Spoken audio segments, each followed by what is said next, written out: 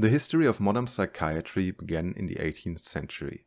Many thinkers of the Enlightenment criticized the treatment of the mad as inhumane and barbaric. Among these critics was the French physician Philippe Pinel, who would later be known as the father of psychiatry and the liberator of the mad. In the short film Stairway to Light, we see Philippe Pinel descending into a dungeon where the mad are held in captivity under inhumane conditions. In the dark caves below La Bicêtre, an iron door opened, letting the sunlight blind the eyes of those below who lived in perpetual night. Slowly then, the new superintendent made his way down the stone stairway. In all the long years of his life, Pinel would never forget the nightmare of that first inspection. Captain George Gaspar, maniac, 35 years in this cell. The year was 1795. The French Revolution had just liberated the people of France from tyranny.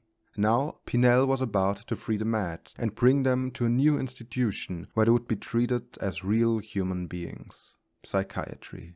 We can see him freeing the prisoners and spreading his humanitarian message throughout the civilized world. There is a new place for the mad where they can be healed.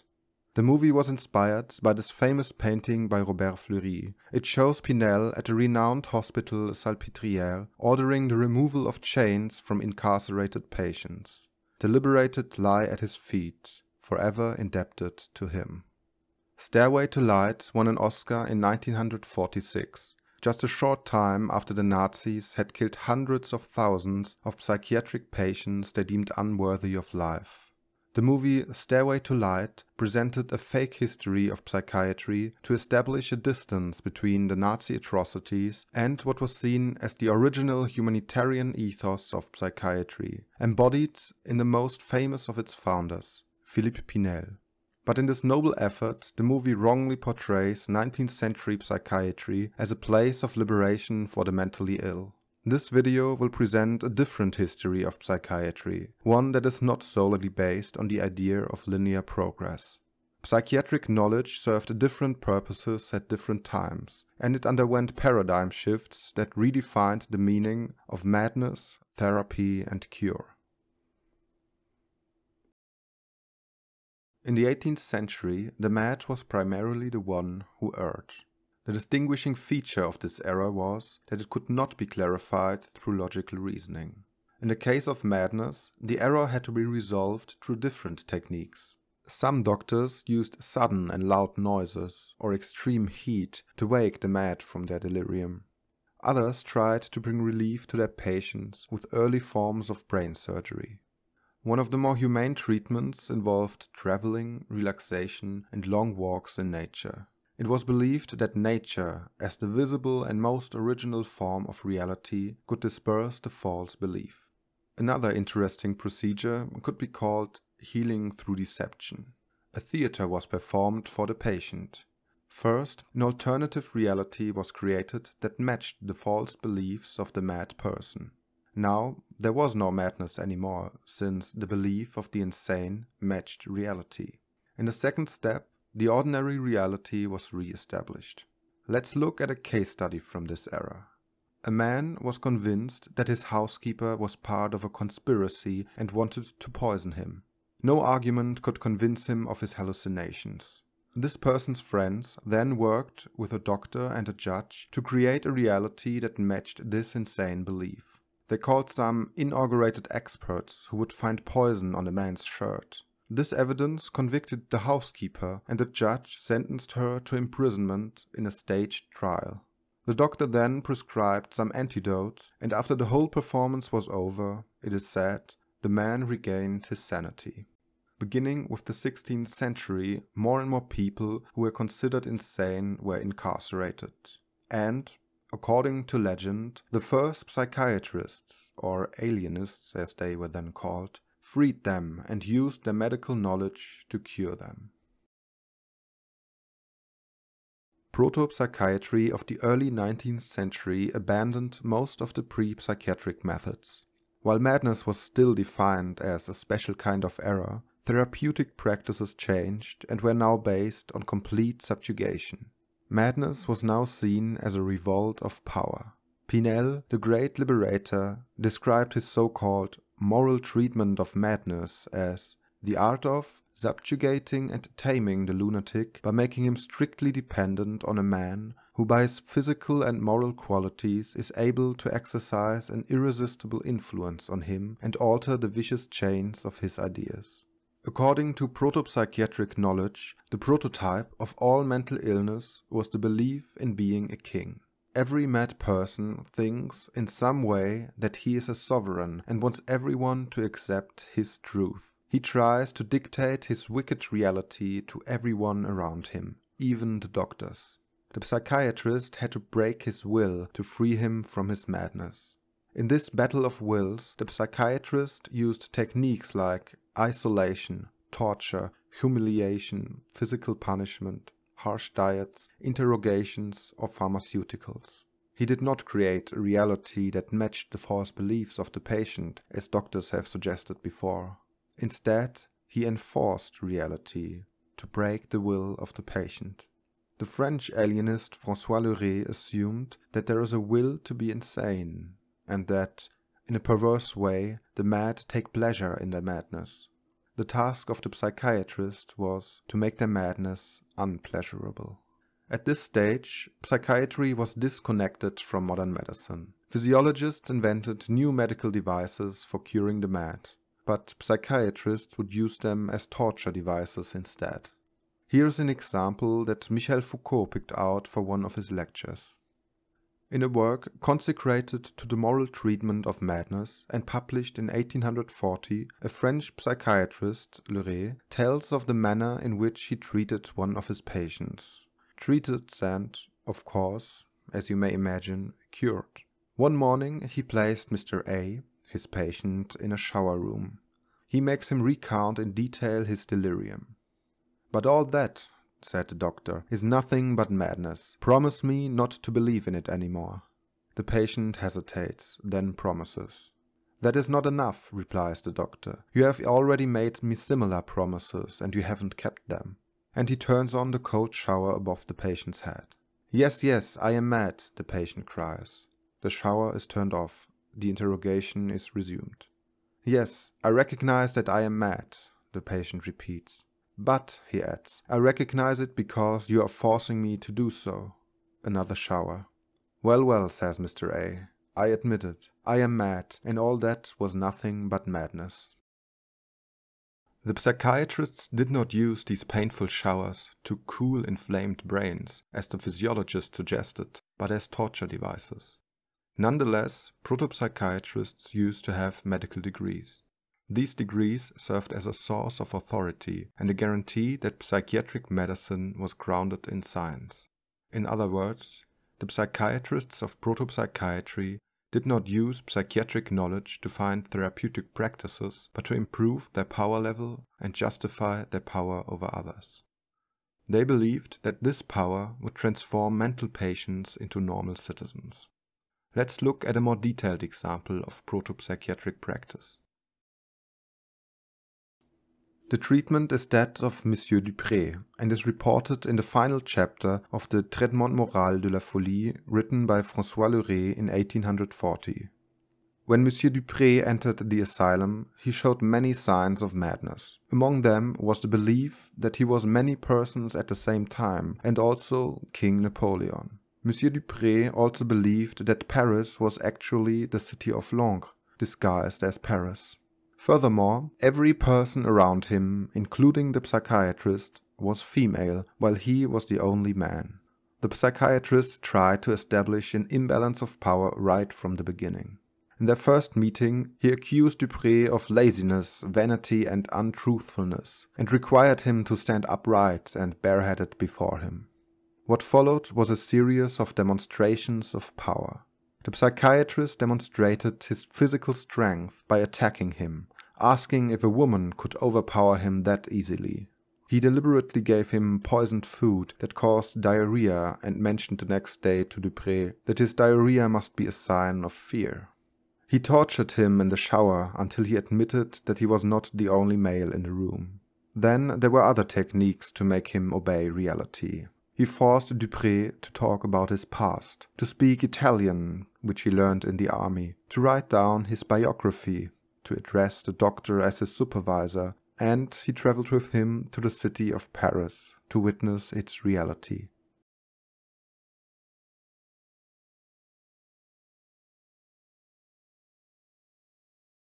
Psychiatry was a very young institution, and psychiatric knowledge was not yet established as a science. Consequently, the status of the psychiatrist as a doctor has been questioned. But at the same time, he could decide on the freedom of individuals and exercise unrestrained power over them. And, as we've already witnessed, once a person became a psychiatric patient, the alleged medical knowledge of the psychiatrist was translated into psychiatric power. To legitimize that power, he had to constantly re-establish his medical authority. And since he could not point to organic causes or the application of medical knowledge inside the asylum, the only way to do so was by making accurate diagnoses. But this was more complicated than in medicine. Pathological anatomy, which emerged at the end of the 18th century, led to a paradigm shift in medicine. It allowed the doctor to localize the disease in a lesion within the body of the patient and perform a differential diagnosis. As early as the 19th century, psychiatrists were also looking for connections between organs and mental illnesses, yet it was only found in rare cases, such as syphilis. Due to this difference, the practice of diagnosis in the asylum was quite different. The central question of proto-psychiatry was not whether a particular form of madness was due to an organic lesion, but whether or not a form of behavior, of speaking or hallucinating, belonged to madness. For the diagnosis, the proto-psychiatrist had three techniques available: interrogation, drugs, and hypnosis. The first technique included a search for medical illnesses of ancestors and relatives, as well as anomalies in the biography. Since the body was absent in proto-psychiatry, the psychiatrist could only use the patient's life as a tissue of pathological symptoms. What the psychiatrist needed to hear was something like, "An uncle of mine committed suicide. I once crucified a frog as a child. Yes, I hear voices. I hallucinate. I think I am Napoleon." The second technique involved the usage of drugs. Inside the asylum, psychiatrists mainly used them as sedatives, but in the case of diagnosis, drugs had two more functions. They were said to enforce madness, to create what pre-modern medicine called a crisis, and they were able to grant the psychiatrist knowledge over madness. The French psychiatrist Moreau de Tours wrote a book in 1845 entitled Du hashish et de l'aliénation mentale, where he described his experiments with hashish. In his description, all symptoms of madness appear successively, and it is because of these effects that the psychiatrist who has tried drugs himself could claim to understand madness. He could claim to have a scientific understanding of madness because he could reproduce and experience it. The third technique was hypnosis, which granted the psychiatrist complete control over the patient and her symptoms. Physiological symptoms, such as muscular paralysis, could be displayed on command. It opened up a new way for the psychiatrist to obtain a real hold on the patient's body. Psychiatrists eventually developed a fourth technique of diagnosis based on neurology, which became part of a new paradigm shift at the end of the 19th century. It was around the 1860s when a new way of looking at the human body emerged with neurology. For 19th century anatomy, the body mainly consisted of parts like organs and tissues. But the neurological body would also encompass functions and behaviors. The stimulus-response scheme and the study of reflexes and synergies emerged from neurology. The survey of reflexes allowed the neurologists to differentiate between automatic and voluntary responses to a stimulation of the body. For example, neurologists could distinguish between the voluntary mutism of hysterics and aphasia, an inability to speak due to brain damage. The neurological analysis used in psychiatry introduced a new way of interrogation. Psychiatrists complemented their questioning by requests that were supposed to cause reactions, such as "speak," "stretch your leg," "read this sentence," and so on. In the case of ordinary questioning, the patient will answer, and it is up to her will whether she tells the truth. But now the body's reaction gives the true answer, and the neurologist can interpret it. This new technique brought psychiatrists one step closer to treating hysteria as an actual illness. It was possible to place hysteria very close to the domain of neurology by diagnosing not so much the causes, but the forms of the symptoms. Neurology eventually freed the hysterical woman from proto-psychiatry, and it seemed to enable the application of differential diagnosis, the technique of real medicine. As mentioned before, the psychiatrist depended on the patient giving him symptoms to make a medical assessment. And there was one kind of patient, the hysterical woman, who displayed more symptoms than the psychiatrist could have wished for, and more than he could handle. The famous psychiatrist Jean-Martin Charcot claimed that one of his patients had 17,083 hysterical attacks in 14 days. To make sense of these endless performances, the psychiatrist tried to find good symptoms. A good symptom was a symptom that was regular, constant, and common among hysterical patients. But to discriminate between symptoms, the psychiatrists had to bring the hysterics to display single symptoms out of the sheer amount of symptoms that came with an attack. This was possible with hypnosis. Once a patient was hypnotized, it was possible to pick out single symptoms through simple commands like, "Now you cannot move your left hand."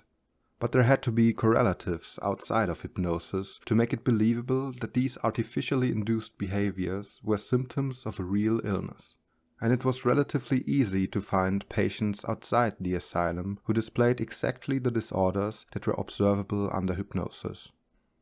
Through the emergence of health insurance and new public health measures, psychiatrists could draw on big data. The symptoms that these people displayed were natural in the sense that they occurred outside the hospital and the asylum.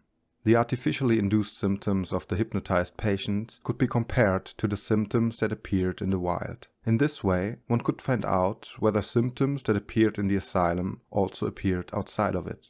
And it was also used the other way around. The insurance companies were interested in exposing insured patients as simulators with the help of psychiatric knowledge. A worker might claim that he cannot move his leg after a traumatic accident, although there is no visible lesion. This worker could be convicted as a simulator by comparing the symptoms that the hypnotized hysterics could display with that of the allegedly traumatized worker.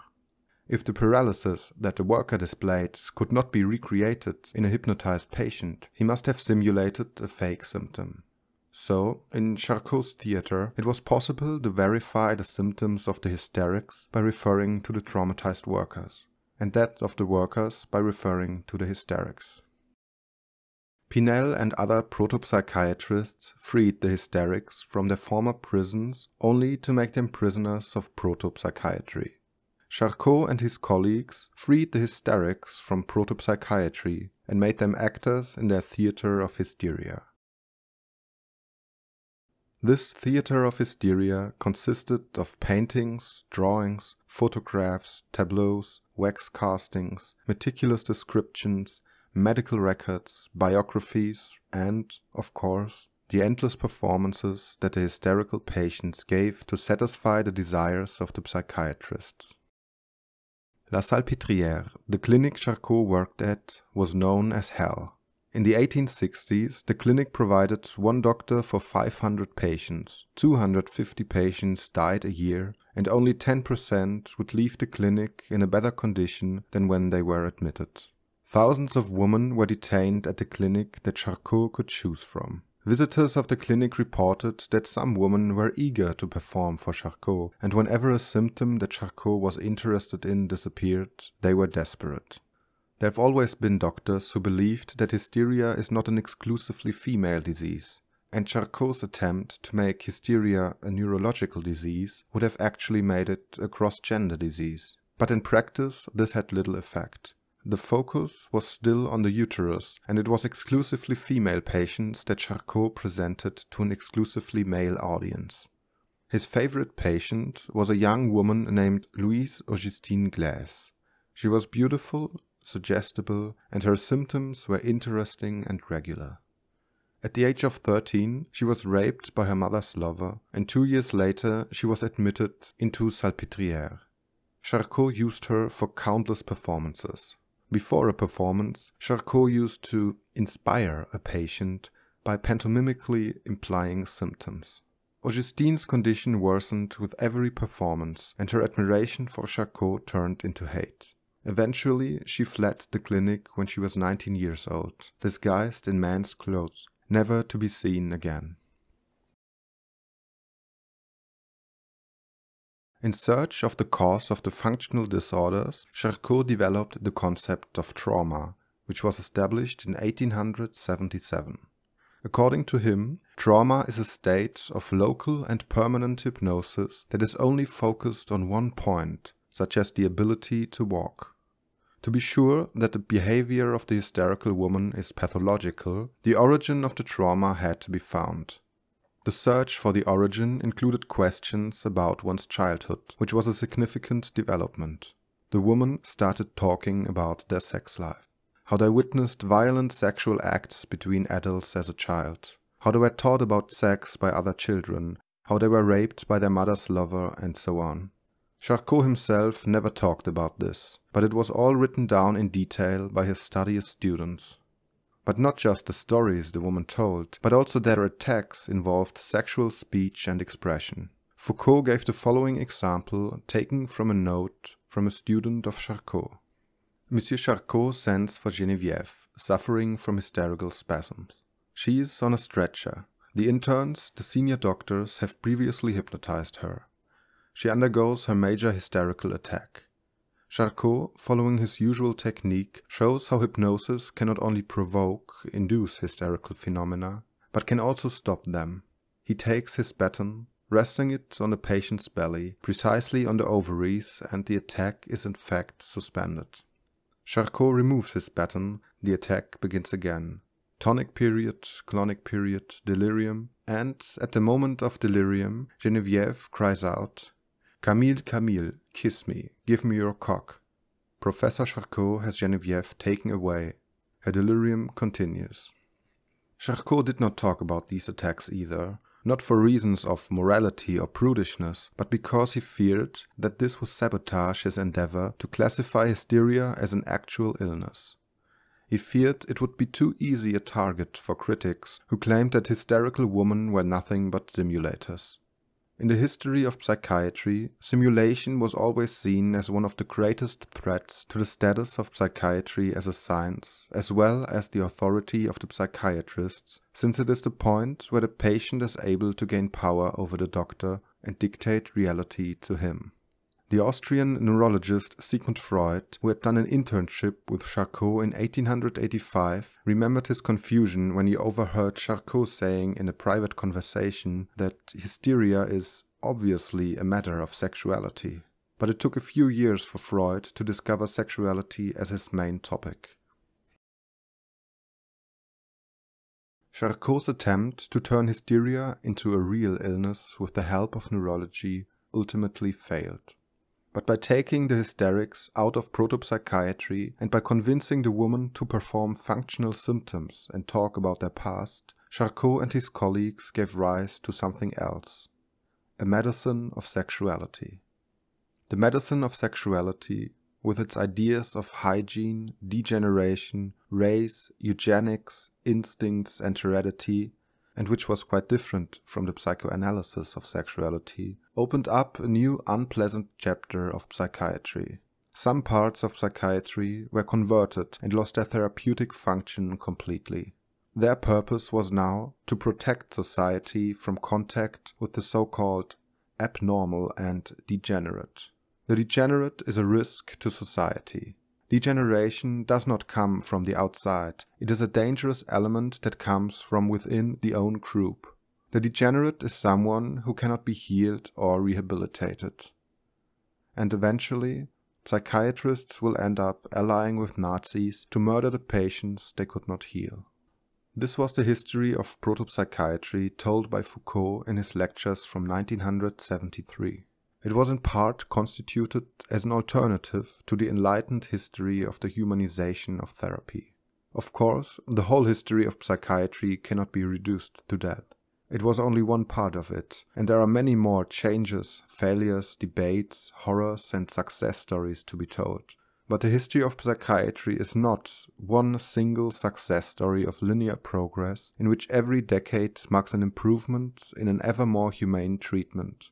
It is important to tell history in such a way that today's state of affairs is not depicted as the end point of a linear progression that occurred sometime in the past.